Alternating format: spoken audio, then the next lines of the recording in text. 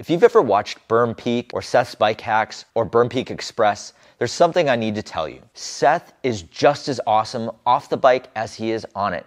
When I first started making videos, I had a YouTube channel with just a couple hundred subscribers, and he was willing to take a phone call with me and talk to me for 2 hours on the phone. I took pages and pages of notes. He answered every single question I had, and he really helped me out in a major way. So Seth is just as awesome off the bike as he is on it.